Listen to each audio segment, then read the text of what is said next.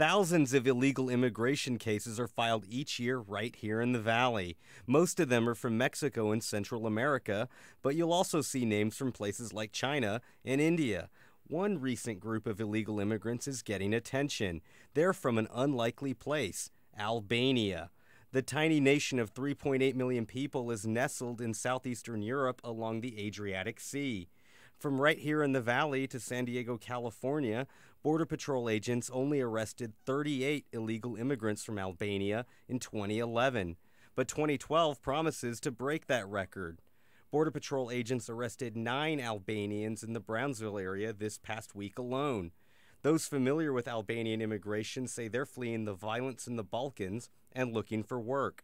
Most of them getting a tourist visa to Mexico and then making the journey north. Most are headed to Houston or New Jersey, where others have settled. But right here in Brownsville, prosecuting their cases isn't always easy.